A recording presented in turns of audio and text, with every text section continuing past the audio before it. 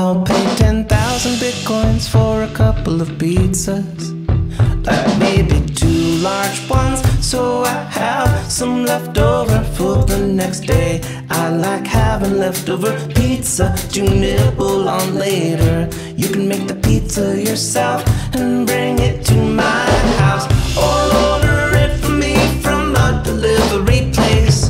But what I'm aiming for is getting food delivered in exchange for bitcoins, where I don't have to order or prepare it myself. Kind of like ordering a breakfast platter at a hotel or something. They just bring you something to eat and you're happy. I like things like onions, peppers, sausage, mushrooms, tomatoes, pepperoni, etc. Just standard stuff, no weird fish topping or anything like that. I also like regular cheese pizza, which may be cheaper to prepare or otherwise acquire. If you're interested, please let me know and we can work out a deal. Thanks, Laszlo. Sha-na-na-na-na, hey.